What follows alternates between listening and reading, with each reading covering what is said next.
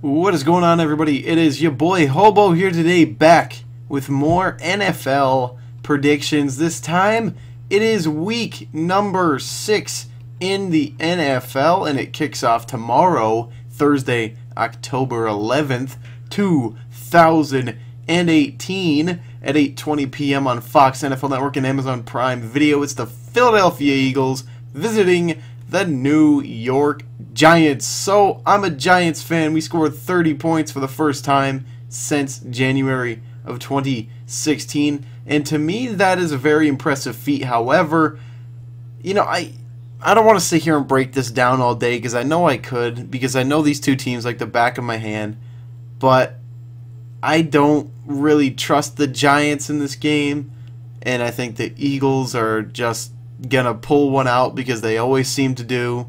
They always seem to do that against the Giants, so I gotta take the Eagles in this game. You know, I really wish I could pick the Giants and trust them to win, but I can't, because how do you... Well, I mean, let's just backtrack a minute. They won the game against the Carolina Panthers. I don't care what anybody says. The NFL has already admitted there was a bogus call, and you can clearly see by watching the game tape, Cam Newton spiked the ball on 4th and 1 after Christian McCaffrey came up clearly short of the first down line late in the game when they set up that 63-yard field goal for the win. But Cam Newton spiked the ball on 4th and 1 right there. It should have been Giants ball. But hey, I mean, the referees want to screw over the Giants. That's fine. I guess it's just not our year for the referees and for the league to give the Giants a winning season. It's such bull crap. It really is. The way that this league is dictated by people who have no idea what the hell they're doing out there on the field. The referees in today's game are absolutely stupid. Jerome Boger was the referee for our game, I'm fairly sure, and he's a goddamn idiot. How do you not see that A, Christian McCaffrey didn't make the first down line, B, you don't review it, C, you don't bring the chains out to measure, and D, you don't get the call right on the field on 4th and 1. Ridiculous.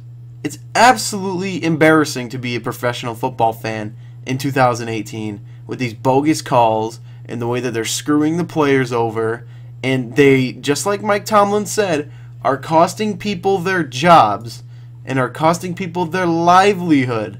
But no, that doesn't matter to the NFL. And then they fine Mike Tomlin for saying the correct thing. If you can't handle the criticism, then get the goddamn rules right the first time. The Giants should be 2-3 right now because they beat the Carolina Panthers. Simple as that.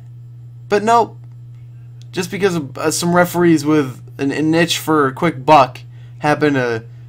I'm gonna say this. I'm not a conspiracy theorist at all, but those refs were bought on Sunday. They were bought off by whoever the hell the new owner of the Carolina Panthers is, because there is no way under this sun that shines every single day under our great earth, there is no way those referees... There is a team of referees. The whole point of a team of referees is to get the calls right the first time. On the field, no reviews, none of that nonsense. Yet, they cost a game to a team. They literally, twice on the same drive, cost a team a victory. And the NFL is just going to sit back and do nothing. It's pathetic. It really is. I've seen better football out of the Canadian Football League, out of the Arena Football League, and out of the American Flag Football League, all in the same year as this NFL season. It is absolutely pathetic. The NFL's got to get its crap together. There's a reason ratings decline, and it's not because players take the knee for the national anthem for a cause that is a very good cause that people overshadow because they're just ridiculously caught up in their own agenda. It's because of crap like this. The referees dictating games and costing teams victories. The New York Giants are 2-3. They really are. If you watch the game, you know. They won. But because of the referees being absolutely incompetent at the job they get paid thousands and maybe millions of dollars to officiate, no, they just decide to screw a team over. rant over on that one. But, yeah, I got to take the Eagles in this game. Next up on Sunday, October 14th, 1 p.m. on Fox, it's the Tampa Bay Buccaneers and the Atlanta Falcons. Both these teams are bad. Let's just throw that out there. But I think the Falcons' offense is good enough to carry the weight of their sluggish defense against the Jameis Winston-led group of Tampa Bay Succaneers. So I'm going to take the Atlanta Falcons here on Sunday afternoon. Next up, it's 1 p.m. on Fox. It's the Carolina Cheaters at the Washington Deadskins. The Redskins got smoked on Monday night. The Panthers lost clearly and very, very obviously on Sunday afternoon. So I'm going to take the Redskins in this game. I think that Monday was an anomaly. They faced really they were in a situation that no team would ask to be in, being the team that had to get sacrificed to Drew Brees and his record. But yeah, I'm going to take the Redskins in this game. I think their offense will figure it out against the Panthers defense that doesn't look good, especially against one of the lowest scoring teams in all of football last week in a game that they lost, let me remind you. So I'm going to take the Redskins. Next up, it is 1 p.m. on Fox, the Seattle Seahawks at the Oakland Raiders from London, England, bloody hell. I'm going to take a, oh god, this is a tough game because the Seahawks have been kind of, picking themselves back up out of the dirt, and the Raiders, they just seem to not know how to play professional football, even with a $100 million head coach. But I believe both teams just got a win last week. But I do like the Seahawks more. Their defense, I think, is an underrated group, and I do still believe in Danger Russell Wilson, so I'm going to take the Seahawks in this game.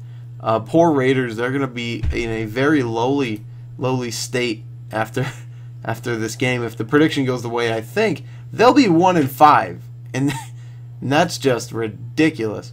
So next up, it's the Colts and the Jets on CBS. And I'm going to take the Jets in this game. Their offense is lethal. It really is big play offense. And the Colts, they're just bad all the way around. They're literally getting walked all over by people that have no business walking all over them, i.e. the Patriots. The Colts should have, I think, at least battled in that game, but they look anemic, pathetic. They look too shallow at every position, including quarterback, which they need to get a new one and fast because Andrew Luck is a freaking joke. But I'm going to take the Jets in this game because the Colts, like I say about Andrew Luck, are a goddamn joke. Next up, 1 p.m. Fox, Arizona Cardinals at Minnesota Vikings. I'm going to take the Vikings in this game. I think that they'll kind of figure out their woes a little bit. And not really their woes. They got caught in a trap game against the Bills, and the Rams are the best team in football. And last week they got a pretty sound win over the defending Super Bowl champions. So, yeah, I'm going to take the Vikings in this game over a rookie quarterback with an average defense. So, yeah, I like the Vikings in this game. Sorry to say, Cardinals fans, but you just don't look too hot this year. You missed your window. You really did. Next up on CBS, it's the Pittsburgh Steelers at the Cincinnati Bengals. So the Steelers offense kind of found itself last week against, in my opinion, the very worst defense in football, the Atlanta Falcons. And that's nothing to do with their talent, because they're talented on the Falcons defense. They're just injured, and you don't like to make excuses like that. But they're very banged up, and the Steelers just capitalized on that. But I really like the Bengals. I think their defense is quite underrated, and I think their offense is just very good. They can score on you from pretty much anywhere on the field. And I like the Bengals a lot, and I think the Steelers' defense is quite average to subpar even. So I'll take the Bengals in this game, and I think it'll be a close one. I love this rivalry. I love Steelers-Bengals, and I hope somebody gets their head taken clean off, and it gets flagged, obviously, because what else would happen? But I'm going to take the Bengals in this game. Next up, 1 p.m. on CBS. It's the Los Angeles Chargers at the Cleveland Browns. I'm going to take the Browns in this game. Why? Because they're great. I said it. Don't like it? Fight me. But really, the Chargers are a pretty good team, too. And the Browns, I think, they're just well-rounded. They're just not very... They just don't have the chemistry yet to be a great team in the league. But I feel like with a few more years and a little bit more experience under Baker Mayfield's belt, They'll be really good. And I mean, they could be undefeated right now. Let's be perfectly honest. They could be undefeated, or at the very least 4-1, and that, or 5-1. Sorry, and that's pretty impressive for a team that last year didn't win a game. So I'm going to take the Browns in this game. I think that they'll get to 3 wins on the year, and that'll be momentous if you're a Browns fan. Next up on CBS, it's the Buffalo Bills at the Houston Texans, and I really like the Texans offense. They are hugely explosive. No matter who you get the ball to, Will Fuller, Lamar Miller, Deshaun Watson, DeAndre Hopkins, Kiki QT, they're just a very good offense. I mean, their line is not the best, but I feel like their playmakers are just good enough to make up for the ineptitudes along the offensive line. And their defense is a very, very talented, very, very good unit. And I think that they're really underrated because of the secondary play that the Texans, kind of, they fall off. When you look at the team, they go, okay, you got pretty good linebackers, you got a great defensive front, and then you got an secondary. But I think the secondary is good enough to keep them in football games, and especially against the Bills. I think that the Texans will have a really good chance to win, and I'm going to take them in this game. So next up, it is on Fox, the Bears and the Dolphins. I got to take the Bears. They just they're lights out both sides of the ball, and I think that I believe they had a bye week last week, and coming off that, they'll be a well-rested team, a very good team against a team that was 3-0 largely because they played a bunch of nobodies in the first 3 weeks of the season and then got completely embarrassed by 2 different teams. So I'm going to take the Bears in this game, and I like them a lot. I feel like they're going to win by multiple scores. Next up, 4:05 p.m. on Fox, the Hollywood Rams at the Denver Broncos. So the Broncos are a shade of their former selves, getting beat badly by the New York Jets last week. And the Rams, they're the Hollywood Rams. Come on. They're big time. Their offense is big time, even without Cooper Kupp and Brandon Cooks potentially. Their offense is big time, and that's like better than regular big time. It's like double big time. And their defense, even though they're a little bit banged up, I feel like they're a pretty good unit, and they'll help carry the Hollywood Rams to a victory over the lowly Colorado Broncos. Next up, 4:25 p.m. on CBS, it is the Baltimore Ravens visiting the Tennessee Titans. And I really like both of these teams here in this game. I mean, I don't like the Ravens, but I mean, I like both units, I should say, and it's going to be a tough game. But I do like the Titans in a low-scoring, kind of a slugfest. The Ravens' defense is, as usual, pretty good, but their offense, I feel like Joe Flacco is still not the best quarterback of all time, clearly, and I feel like he will kind of, come back down from that excellent performance he had against the Steelers, and I don't know what the hell the Ravens did last week, but I do like the Titans in this game, and I'm going to pick them against the Ravens. Next, 4:25 p.m. CBS. It is the Jaguars at the Cowboys. I'm going to take the Jaguars in this game because I really like their defense, and I know their offense is completely anemic without Leonard Fournette, and that's how they feel when they play. When you watch them on offense, that's how they feel. I feel like they're sucking wind straight from the get-go. They never find their footing, and Blake Bortles is a joke. But maybe with Jamal Charles, they'll be a better unit. But the Cowboys are trash. They're garbage. They had many opportunities to put the Texans away and put them away in a rout. They just didn't. It was really kind of sad the way that the Cowboys were so inept at putting the Houston Texans away. And then they lose. I mean, come on. And then especially that 4th down call in overtime. That was just dumb. It was stupid. But... And they punted when they should have gone for it or attempted the long field goal. I mean, what's the worst that can happen if you attempt the field goal? And what's the worst that can happen if you go for it? Either way, you're probably going to end up losing the game, which They did anyway, but hey. Yeah, I think the Cowboys are trash. The Jaguars' defense is... The Jaguars' defense is better than the Jaguars' offense and the Cowboys' defense and offense combined. So I'm going to take the Jaguars in this game for that lone fact. Next, Sunday Night Football on NBC. It's the Kansas City Chiefs at the New England Patriots. Now, this game is quite interesting because the Patriots, of course, are the Patriots. They're Tom Brady. They're Julian Edelman. They're Rob Gronkowski. They're Bill Belichick. They're perennial Super Bowl contenders every single year.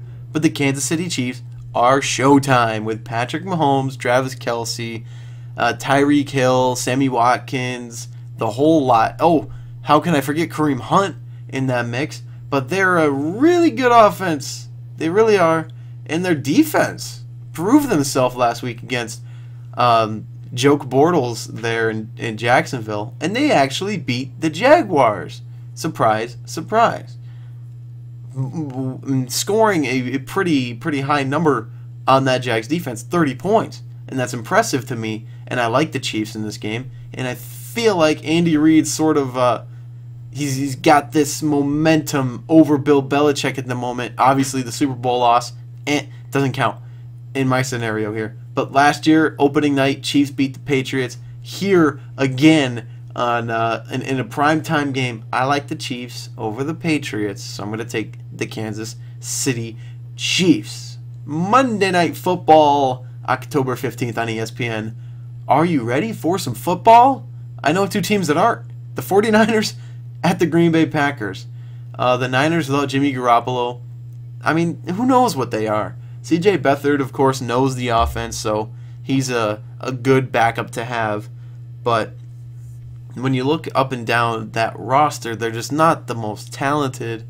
They're not the best. I mean, I felt like with Garoppolo in, they had a greater chance to win and potentially claw towards a wild card seed in the NFC. But without him and the injuries at running back, I just cannot firmly stand behind the 49ers and say they're going to be a good team.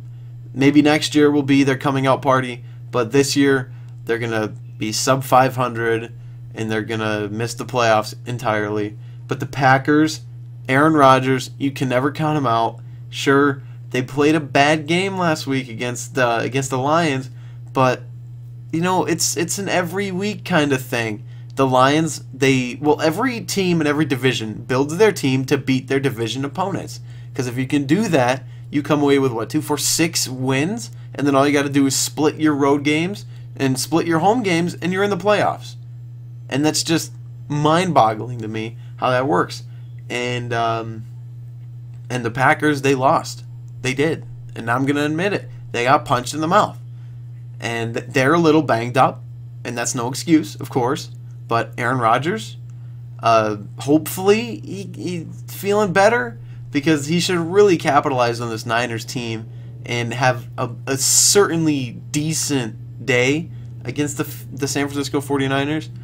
But the Packers defense, I feel like they're kind of all over the place. Of course, you got Clay Matthews, Clinton Dix, no Muhammad Wilkerson. But I cannot ever root against Aaron Rodgers in a game like this. So I'm going to take Aaron Rodgers. I'm going to take the Green Bay Packers. They're my pick on Monday night. But ladies and gentlemen, that's it. That's Thursday to Monday, week 6 in the NFL. And I hope that you guys get engaged. Leave a comment down below, drop a like, hit that subscribe button, share the channel, do all that nonsense. So I want to thank you guys so much for watching this video. Excuse me, that's going to do it for me, your boy Hobo. Excuse me again. Excuse me a third time. Excuse me a fourth time. And I will catch you guys next week for week 7 predictions.